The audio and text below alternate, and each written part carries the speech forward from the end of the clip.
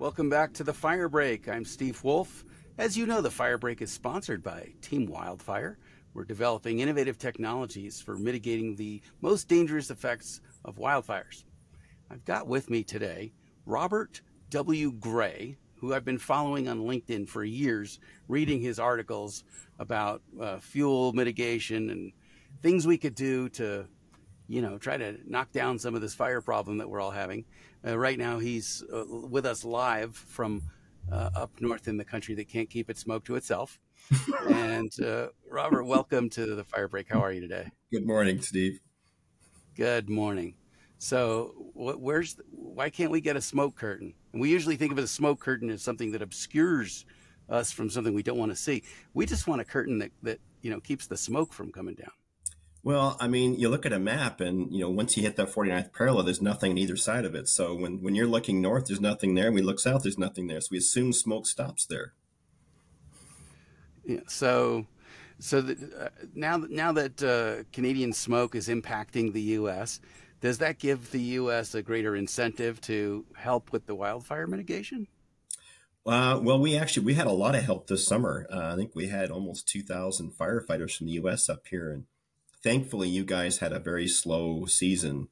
Otherwise, we would have been in a world of hurt. But, thank you so much for the resources you did send. And, on the issue of smoke, if we sent 2,000 firefighters, that doubled your fighting team, right? Almost. We maxed out at about 3,500. So. Okay. Yeah. So when you get a big fire, you're really stretched pretty thin. We are. We have a capacity problem for sure. Yeah. And is that a labor issue, or is that a difficulty with availability of hiring, or just not making a decision to bring more staff on? Budgets? It's probably a combination of all.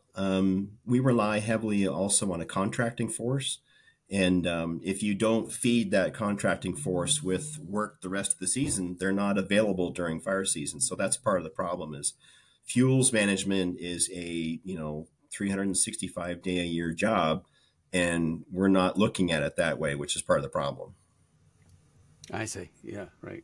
When it's fire season, everyone's thinking about it, and the rest of the time thinking about something else. So let's back up a little bit and tell me, what is fire ecology? Yeah, that is your title, fire ecologist. So what's entailed in that whole realm? It's a scientific discipline where we try to understand the impacts of fire, the relationship of fire with our environment. It runs the gamut of fire effects to fire behavior, understanding fire regimes. What does the sort of the pattern of fire in the landscape. We also look at, historic conditions and current conditions, impacts of climate change. So fire ecology is a very wide field, and within it, there's sub-disciplines. But, as a fire ecologist, we run the gamut of understanding fire effects, the relationship of organisms to fire, the relationship of human systems to fire, all those things. So it's really very comprehensive. It's very comprehensive. I've been in this field for 40 years, and I'm still learning so much. So it's and now there's a big. You're a prolific writer, are you not? I do write a fair bit, yes. Yeah, and I've been, enjoying your articles for half a decade now. So I guess I probably missed a lot of the early material, and I'll have to go back into the archive. The thing is, though, it keeps repeating itself because we're not solving these problems, Steve. Right. History like fire. Right. Yes. Cyclical. But on that point, if I were to go back in the archives and see, read about the prior iterations of the current problems that we didn't solve the first time, how much of that would apply now based on the change we've seen in the climate and the nature of fire? Within the last several decades, if you wrote something 20 years ago, for example, about the kind of mitigation that we needed to do, the magnitude and the scale of it, and you fast forwarded to today, you'd be writing the same thing. You might amp up the magnitude a little bit, but the things that we identified we needed to do 20 years ago, even 30 years ago, they still apply today. We just haven't done them at the right pace and scale. Okay. So the empirical formulas are the same, the quantities are different, Yeah, yeah. and It's the therefore the tool. impact is Yeah, considerably different. So, what yeah. are some of the strategies that you recommend for fuel mitigation? Because um, science probably has its point of view, politicians have their point of view, and never the twain shall meet often, unfortunately. But in Yeah. terms of the science, what actually works and Hmm. what's feasible. Yeah, yeah, that's a good way to sort of parse it out. What works is um, we've we've done a pretty good job of looking at those historic patterns. Part of fire history and fire ecology is looking at past patterns in the landscape and what did fire look like and what were the consequences on those historic landscapes. And we found that there were a lot of fires historically pre-European contact, and there was so much fire that each fire burned a small area because they kept running into areas previously burned. So we have this Okay. distribution of fire size, and that gave a landscape that basically resulted in a landscape that didn't support these large kind of mega fires we're seeing today. So that's a useful template. So we fast forward to today. Okay, so what does that mean? We have a landscape today where fire can go wherever it wants because there are no interruptions. Some parts of the West we burned enough that there are speed bumps in the way, but other parts of the West, we just, fire can basically do these, 200,000 hectare runs. And so part of what we have to do is reestablish that pattern. Now, scientifically, we've done a lot of modeling. There's been quite a few papers written on this, and you're looking at probably 40 to 50% of the landscape needs to be in vegetation composition and structure that produces very low flame lengths or impedes fire movement. At that critical threshold, we start to see area burned at high severity start to really decrease, and all the attendant negative consequences of high severity fire start to decrease too. That's the science. Now, to get there from a policy, economics, sociology perspective, that's a trade-off analysis. So that means if we don't do this, here are the consequences. If we do this, here are the consequences, both positive and negative. It's going to cost money. If we don't do it, for example, the Commerce Department, I think it was 2017, issued a report. The economic burden of wildfires in the U.S. is $74 to $350 billion a year. So we weigh that against the cost. Probably bigger, right? It's probably bigger, here in Canada, especially in BC, where we had 2.4 million hectares burned. We spent $1 billion on suppression. BC is not a big province. There's 5 million people here. So if you continue to have these horrendous, very expensive, catastrophic fire seasons, it's going to start to impact the budget. It's going to impact every ministry's budget. And so this trickle down effect that, the pushback that we usually get is, well, it's going to cost too much. It's going to cost more to not do it. Yeah. Well, that's I guess that's something common on both sides of the border is, no money for prevention, endless money for response. Exactly. We saw that this year for sure. We see it every year. Right. Yeah, Yeah. because nobody asks what it costs to save the community once it's on fire. Right. Right. So, Right. And penny wise, pound foolish. So yeah. what are the strategies? Are we to thin? I'm just curious, if you have this continuous canopy now that wasn't the case pre what you called European contact or we who messed the land up, um, and it all burns, then when it regrows over the next 10 to 30 years, Mhm. um, it's just replacing exactly what was there. So Yes. you would think you would want it to burn, in alternate chunks, not all burn at once and then all come back at the same time. Is Yes. there Yeah. That's anything to yes. that? Yeah. The spatial arrangement of these things is really critical. And like I said, historically the scale was was quite small. The average patch size was less than 80 hectares. So fires were burning at the sort of patch size scale, and it would run into something that didn't burn again. So we have to break up the continuity of fuels. Fire is a contagion. It's like a virus. It's going to go wherever there's a susceptible host. So we have to inoculate the landscape and break up this sort of continuous contagion condition. We do that through modified suppression. When we have those fire seasons where conditions aren't so bad that we can basically monitor fires and sometimes sort of steer them around. In the north in Canada, especially Parks Canada, Wood Buffalo National Park is one of the largest parks in the world. And their suppression apparatus is a helicopter with either helitorch or ping pong balls. And they just steer fire, into recent burns or into deciduous patches and things like that. So that's definitely one of the strategies at hand. Thinning, either manual or mechanical, commercial or pre-commercial, basically removing lots of biomass is really important. Doing a clean job with it is really important. It's the tops and the branches and everything else that needs to come out. Thinning alone has some benefit. It'll keep fire out of the crowns, but you'll still lose the stand in most cases. It'll scorch kill the stand. So if you want these stands to be alive and be resilient, you have to thin and then prescribe burn, or you cultural burn, which is, different set of objectives, but similar outcomes. So, and that's been the science really supports that. I mean, there's a paper just came out this week from the Sierras, and they looked at the fact that thinning and prescribed burn worked even under extreme weather conditions. So that recently has been a little bit of pushback. Well, it doesn't work, with these extreme conditions because that's what we're kind of get, in the future with climate change. Well, this paper showed that actually, no, it will work under extreme conditions.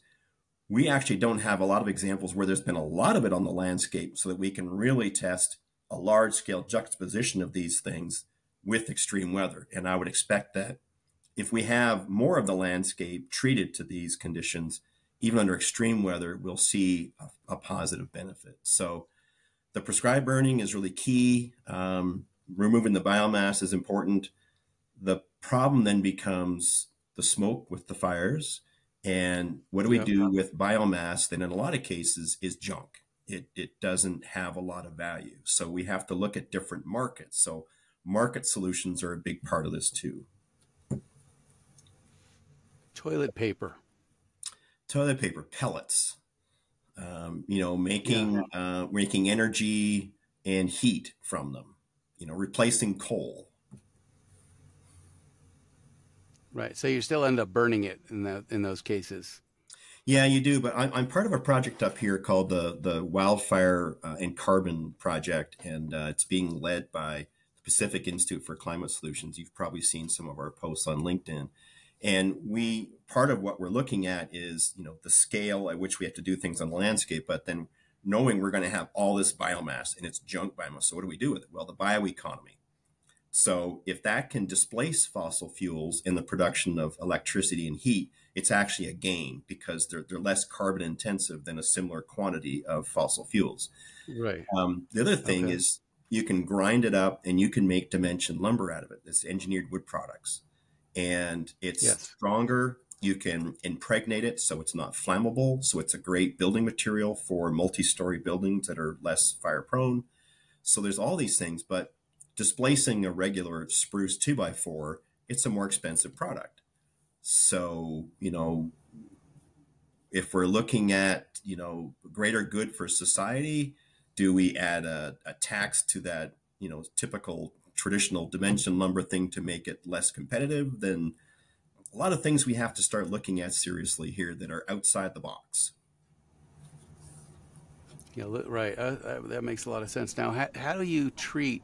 Because when I watched the Marshall Fire here from my window, and I noticed when the houses burn, they tend to generate a lot more ember cast than when the trees burn, and presumably that's because of building the materials, nature of the wood products in there, the OSB and other things, which. Are you saying that they weren't treated the way they could be treated? Because what we saw is that they were extremely flammable and amazing ember brand Mhm. sources. Yeah, there's a really large quantity of science now in proper building materials, and IBHS, Institute for Business and Home Safety out of University of Maryland, does a lot of fantastic stuff. You can see their videos about hurricane proof homes and fireproof homes, and it comes down to the building materials. That's a big focus of the FireWise program in the States and the FireSmart program up here, but um, easier said than done. I mean, it's easy to set bylaws and standards for new home construction. You have to meet this base level of the proper building materials, and of course, landscaping becomes a part of it too. But for all those millions and millions of existing structures out there, it's expensive to make Yeah. those conversions. So we had this fire, the Fort Mac fire, which was John Valen's book this summer, and Canadian Forest Service did some research afterwards on building materials and building back better, and just the roof, siding, the roof, bay window, and decking. So just replacing those three was anywhere from $17 to $30 a square foot. That was in 2016 dollars. So a 2,200 square foot home, Wow. that's $35 to $65,000 just to replace those three elements, and oftentimes it's more than those three. So if you're a couple on retired income, fixed income, um, you can't afford that. So No, you know your we best bet then is to get your upwind neighbor to do it. exactly, Right. exactly, and there's more They're probably science going to be the and match that lights your house, right? yeah, and there's there's some emerging science about fire flows through communities and things like that, so you can be more Yeah. strategic. Okay, this neighborhood needs to do this. This neighborhood lower priority, lower tier, or something. But yeah, but it's And these still perimeter homes, right, are the key. that's the barrier. Yeah. And what about beyond that barrier? Beyond those perimeter homes? Um, are we applying the same zone concept to neighborhoods that we are to individual homes? It's hard to say, Steve. Each community is different in how they apply, how they write bylaws, and how they affect planning. Groups like Headwaters Economics, they do a lot of work in this, and they probably have a couple documents written on it. But I tend to focus my efforts on the wildland and issues with fire effects on things other than communities. But we certainly have to be aware of it. So So for mechanical means of fuel reduction, um, which is really fuel reduction, really not fuel treatment. Um, to what degree is that feasible in the great wild outdoors, where it's not in anyone's city jurisdiction to fund it, mhm. versus the areas that are immediately surrounding cities where they might be more interested in doing that. If they thin around the city, but they don't thin, 40 miles away, excuse me, 80 kilometers away, then Yeah, they're still going to get the smoke, exactly, but maybe exactly. not. Yeah, so And I've are we now finding that the smoke is really the real health threat? yes, the big health threat is smoke. There's a new paper being published. It appears like once a week, and it's smoke is bad from this perspective and this perspective and this perspective. So smoke is one of the biggest issues, and it's not just the particulate, but it's also the carbon. So so we really do have to get a handle on the smoke, which means at that larger scale, it's taking that you know we don't want to eradicate fire. Area burned per year is not the issue. Area burned at high severity, that's the issue. That's the consumption. That's the emissions that come from that. That's what we have to do. So it's defueling the landscape, and it has to be at a large enough scale. So whether it's tucked in close to the community or it's 40, 80 kilometers out, we have to do both, but we have to do it at the right scale. And we're talking about removing billions of tons, metric or imperial, of biomass and doing something with it. So that's the task. Build more boats. build more buildings, produce Build more more toilet. buildings, right? So there has, and I say that because there's a push now to, build more with wood, Yes. because then houses become carbon sequestration devices, Yes. uh, rather Stable, than just the trees, stable right? carbon storage. Yeah. When you take the wood and you put it into something that serves a purpose for a long time, that carbon's here, Yeah, exactly. and captured. So there's also, I see in the venture capital funded areas, more and more people making pitches to try to get funding for their carbon capture and carbon sequestration technologies. Hmm. Um, Am I wrong in thinking that that's a bunch of crap and that there's no more effective carbon sequestration technology than a tree, and there never will be? Yeah, it would appear that a lot of I the mean, are we carbon going to take capture. carbon and are we going to pump it down into rocks underneath the ocean? And, you know, what's the technology of that versus, plant a tree, a Yeah, completely solar powered carbon sequestration technology that runs on sun and rain, yeah. and turns, hundreds of, tons, multiple tons, per Hmm. tree of carbon into tree. Yeah. If we don't solve the forest resilience issue, which is basically we need our forests to survive, whether it's fire, drought, Yeah. insects, they're all related. If we don't create that, then we're stuck in this doom loop of more fires, more extreme fires, more emissions, increasing global temperatures. It's a positive feedback loop, and the way out of it is we reduce emissions by making our forests more resilient to disturbance, primarily fire. That's what causes the emissions. So that's the key. Now, up here, the federal government has this $2 billion planting program, and um, when you're asked about the efficacy of something like that, you have to really kind of be serious and look at it and go, I don't know of any place in Canada right now outside of the west side of Vancouver Island where you could plant a tree tomorrow and it'll be alive in 100 years to count as a carbon offset. We're burning at the rate across Canada where the fire cycles are going to be, in most cases, far less than 100 years. So, where we plant becomes critical. But more importantly, instead of just this massive replanting program, is make our existing forests more resilient, thin them, shift to hardwoods versus conifers. Species like quaking aspen in the States or trembling aspen up here.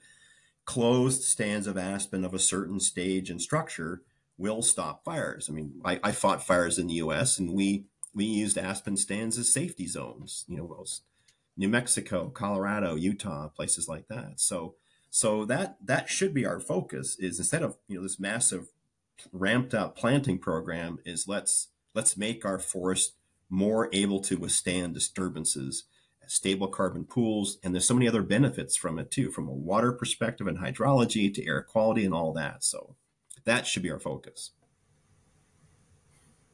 And this is all written up in recommendations, Numerous manual of it, right? and op-eds. In an op-ed. Oh, how sad. That's the extent of trying to influence government these days, Steve. It's op-eds. Wow. That's sad. Well, I mean, I think but a lot of people really do care about this problem and do want to solve it.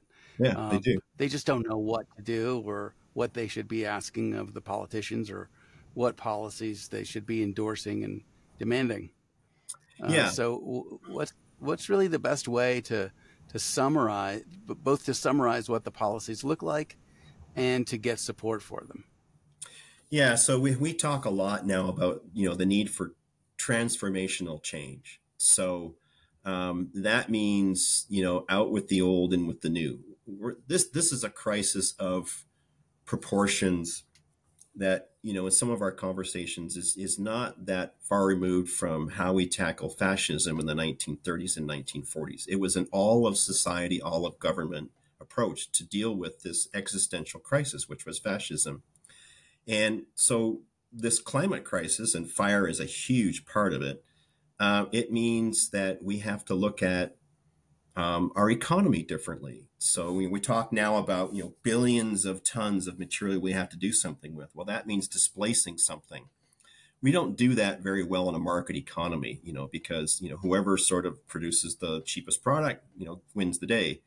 This means actually the government sticking their hands in the market and doing things like this and nationalizing industries and doing things like that. If we're going to be serious about solving the problem, that's what we have to do. And boy, as soon as you mention that, people's hair goes on fire and the whole bit. It's like, okay, well, explain to me how it's going to work otherwise, because we have to look at things very, very differently, and we're going to have to pick winners and losers.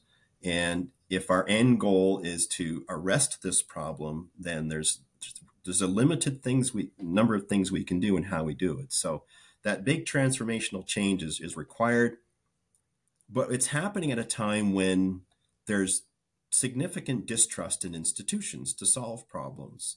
And we're also asking institutions to make the big tough decisions.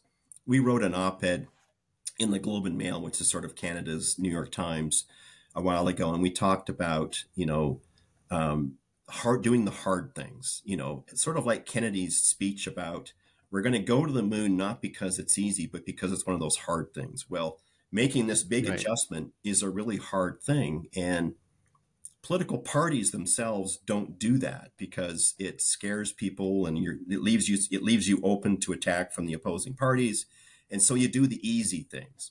That's not going to work. We're going to have to really do some big ugly things that are going to be inconsistent. We're going to require sacrifice across the society, and that means that people do things altruistically and not because they want a career in politics or something. So I don't know if I'm making sense, but we have to do these really Yeah, big well, it's things. funny. I mean, you talked about fighting fascism as a corollary to the type of changes that we need, and yet, you know, fascism would be the form of government that could mandate the changes that would be necessary.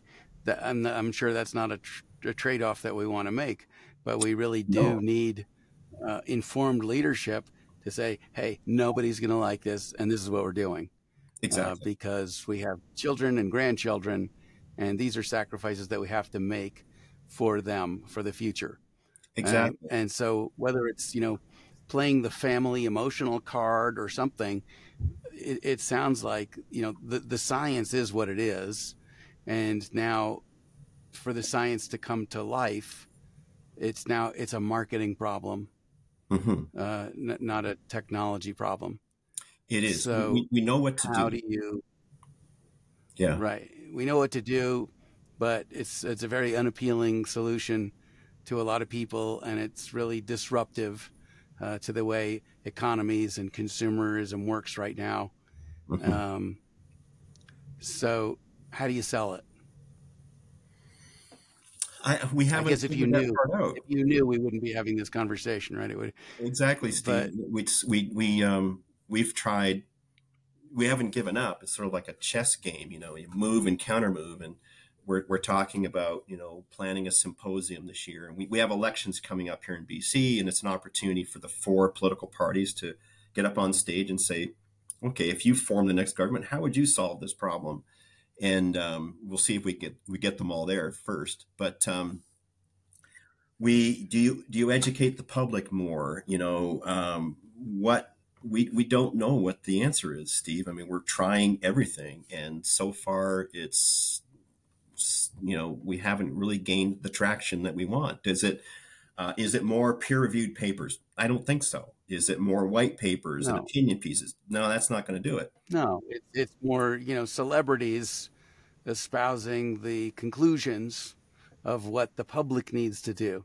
Yeah, yeah, And then people saying, I want to do what Michael Jordan said to do, right? yeah. That's a sad day if that's what works. So, do we spend Well, more time on but TikTok? that's a place where science has to learn from, the marketing that's been successful for every other brand or every other mission Yeah, is right. You have to make it popular, yeah. and you have to give people a reason to want to do it, because ultimately, absent of fascism, people just do what they want to do and they don't do what they don't want to do. Exactly. So for this to work, you have to make people want to do it. Yep. That's the task. And, you know, and give them a reason. And you know, even with within your own community, you know, there's always this pull between, you know, what I know I should do and what's best for the planet, right? Mm-hmm. It would be best if, you know, you never got on an airplane to go to a conference, you know, because Exactly. of the, you know, the impact of that. However, things might come out of that conference that would greatly offset the, you know, the carbon footprint of your flight. Exactly. So we're always, you know, making those trade-offs and, you know, hopefully thinking about them. Yeah, we are. So let's say, this is a crazy idea, but let's say government doesn't respond because it's unpopular. Okay. What could individuals do, you know, in their own, you know, what could I do right here in the way I run my house and my life, where I could have the right impact? I'm probably not going to fly north and, you know, get my chainsaw out and come thin timber with you. But are there changes I could make that have a similar influence? Yeah, it's at the individual level, whether it's conservation or something, you know, you can do what you can, but it's not going to have the scale It's not going to impact do that what we we need. needed to do. Yeah, it's at So that. when you talk about thinning, on what scale are you looking? Because if you fly anywhere, which I bet you do, you Mhm, know, and you look down and you see, oh my God, this planet is like wall to wall forest with, you know, micro pockets of cities. mhm, Uh, we could barely thin the perimeters around cities. Let it even imagine what it would take to do, you know, the large scale thinning mhm, that would allow stands to burn without affecting, you know, the entire canopy. mhm. Um, where do you start? We have a lot of fancy models that we can use to sort of characterize fire flow. Where does, you know, with prevailing winds, even under extreme conditions, where is fire most likely to go? And if we do it, you know, probabilistically, we can see time and time again, this is where fire is likely going to go, you know, under these sort of conditions. That gives us an idea of where to prioritize our treatments. It also gives us an idea of the scale. So, you know, if we're going to interrupt this pattern, this is what we need to do. We start with 20%. Did that work? 30%. Did that work? We're going to ramp up. We're going to find some sweet spot where this works. Anything beyond that's kind of excess. We need to move to somewhere else. So we can do that prioritization and parameterization to find out where we need to do things. And what we're finding is the scale of treatment needs to match the scale of disturbance. And then you start to see that scale of disturbance start to decrease. And it doesn't have to be all thinning. It can be a range of things, you know. So we've looked at, you know, a lot of BC is very mountainous topography, incised canyons, the whole bit. Well, we can use harvest systems because BC has a harvest footprint of about 130,000 hectares a year. So that's 260, it's about 330,000 acres a year. So harvest where you can, and then apply prescribed burn from that up to the rocks. That creates this nice vertical pattern of reduced, you know, basically reduced fuels. So there's a lot of things that we can do. We rehabilitate riparian zones. We rehabilitate meadows. We get beavers back in there to do all the things that they can do. So we add in that benefit to it. We tie into some rock or a lake or a reservoir or something. So there's all these additive measures that we can do that multiply the effects of individual treatments. So that's all part of the optimization modeling that we do to figure out what do we need to do, and then where do we need to do it to have the greatest effect. So that's what we're going to have to do. So are you at least beginning the mission from a perspective of consensus? Do like fire ecologists around the world, like they're all on the same page about what the action plan needs to look like? Yeah, and beyond fire ecologists to fire scientists, as a community, we're very much on board with what to do. Obviously, different jurisdictions, there's some other constraints and things to consider. Different fire regimes, of course, different climatic conditions, but as a group and as a network and a peer group, we have a really good idea what needs to happen. So we are very much united in that. And how much money do you need to do it? It's a good question. That's all part of that analysis of, is it 20%, 30%, 40%? What combination of things? It's not going to be cheap. It's going to cost billions. It's going to cost hundreds of millions to billions per year to do it. It's going to have to be sustained. Vegetation is dynamic. It grows back. Once you do it, you don't walk away forever. But as we talked about earlier, when you're looking at the economic burdens between 75 and 300 some odd $billion a year, even if you spent $1 billion a year, you're still so far ahead. You're paying down Right. this future cost. Right. So it's a matter of getting people into long-term thinking versus election cycle thinking. Exactly. Yeah, and it's part of the conversation has to be Canada needs to have this conversation with the U.S. We are, as you mentioned earlier, we're sharing fire effects, which is smoke, but we're also starting to share fires back and forth across the border. So here in BC, we've had a fire from Washington State came across the border. One of these years, we're going to have a fire under a dry cold front. It's going to make a run into the U.S. and take out a U.S. community. That's not going to be good. But the other thing is, Buffalo or something yeah, upstate New York yeah, looked like it was pretty well threatened last yeah. summer. And here in the West, it's the same ecosystems. I mean, it's dry ponderosa pine, Douglas fir, it's lodgepole pine, spruce. It's this. We share the science. We network. We collaborate on papers. That border doesn't exist when it comes to the ecology of these systems. So if we're going to remove massive amounts of biomass here in Canada, we need a market for that. Well, that means talking to our nearest neighbor who still has several hundred coal-fired utilities. Have that conversation. Talk about the softwood lumber agreement, which right now is it's a constant nuisance for both countries. So we have to have this conversation across the line. Internally, we have to have conversations within political parties, the fact that they need to work together to solve this, because not any one of them within one term in government can fix it. So we have to have long-term, multi-generational solutions to this, and we're not doing that. So that's part of that transformational change that needs to happen. One way that they've addressed a similar issue in the judicial range in the states, right, is we have the Supreme Court where you're appointed for life. Mm-hmm. And so you can that gives you the freedom to make unpopular decisions because you're thinking about the longevity of your choices. Right. So perhaps the budget for these wildfire mitigation and fuel reduction acts should be implemented by people who have a long-term appointment rather than by the people who are elected every few years. Right. So you put that panel together. You say, look, your jobs are not in danger. This is a lifetime or a 20-year appointment. Go ahead and spend what you need to do to make this happen, and you're not at the mercy of political whim.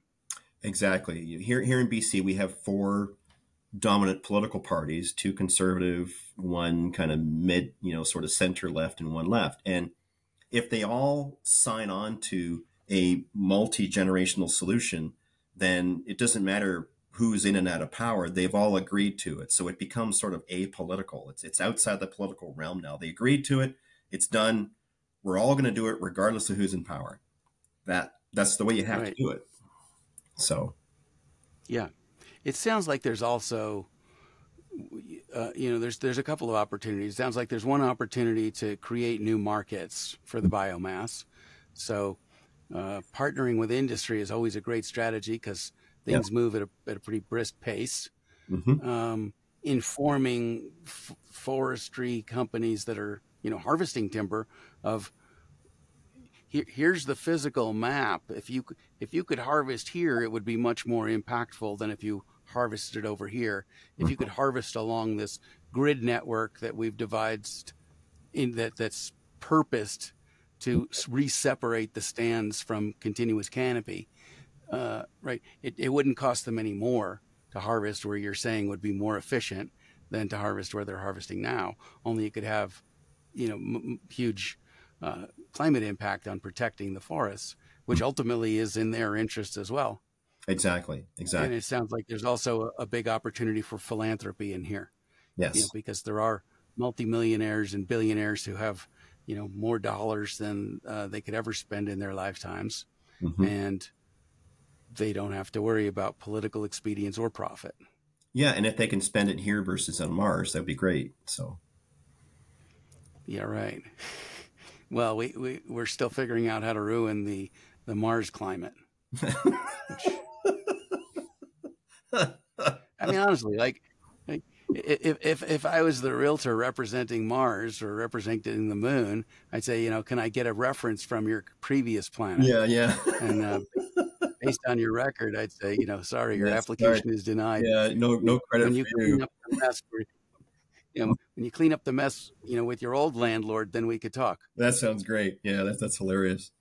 Yeah, yeah. So we're So that's exactly what we need to do, and that's so we're doing some of that landscape scale modeling right now, and we have industry partners who tell us where to go, tell us we'll work with you, and it may not be entirely economical or something, but tell us where to go so that they become the tool that's needed. They're not driving the bus, but they are a tool in the toolbox that helps us get to where we as a collective society need to get to. So yeah, that's exactly what we need to do.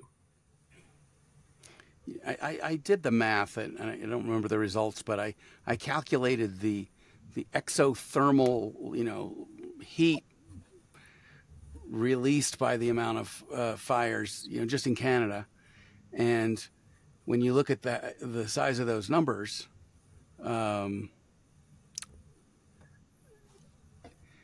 you'd think it's no surprise that we had the hottest year on record at the time when we were releasing the most heat ever. Yeah. That's an interesting point. So, and we also emitted far more carbon through CO2, CO and methane than we have either. So it far exceeded all of our other emission sources. So.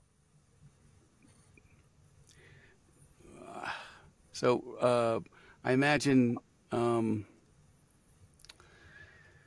that people who are concerned about this probably should be reaching out to you to get information about strategies, tactics, best practices. Robert, what's the best way to reach you? You can reach me through social media. I'm still on whatever Twitter is these days. I think it's X. I'm on Blue Sky, LinkedIn. I think my contact information for email is on my LinkedIn profile. So that's the easiest way to get a hold of me. Okay, great. Well, I hope people do reach out to you, and I hope that we find a way to not only publicize but to make palatable the solutions that are required. Even if we can get people to take small steps. Yeah. And then eventually run after they start crawling. Yeah. But I'm not sure that we have the time to create a campaign to get people to support this. Time is definitely an issue. But I'm not sure that we have a choice. Yeah. No, we don't. We all have to do everything we possibly can with this window that we do have. It's not closing, but it's close to closing. And we have to do everything we possibly can to mitigate things as quickly as we can. Yep. Well, I really appreciate all of the research and the publications and the publicizing of both the problem and some very well thought out solutions that you and other fire ecologists have dedicated your lives to creating. So huge thank you for that. Thank you from my unborn grandchildren as well, because I would love it if there's still a forest for them to enjoy the way we got to. Yeah. And I want to thank you so much for joining me on the Fire Break, and I hope that you'll come back and join me again soon. I will for sure. And thank you so much, Steve, for amplifying, the message we're trying to get out there. So thanks to you. Well, we'll keep at it, and this is barely a scratch, Hmm. but the scratches all hopefully add up. So Yeah, thank you again. for All sure. right, folks, it's Robert W. Gray. You can find him the way I did on LinkedIn. Thanks so much for joining us, Robert, and thank you for joining us for this hour of the Fire Break. The Fire Break, as you know, is sponsored by Team Wildfire, doing super cool stuff. Look it up at teamwildfire.com, and we'll see you on the next episode. Thanks again, and take care.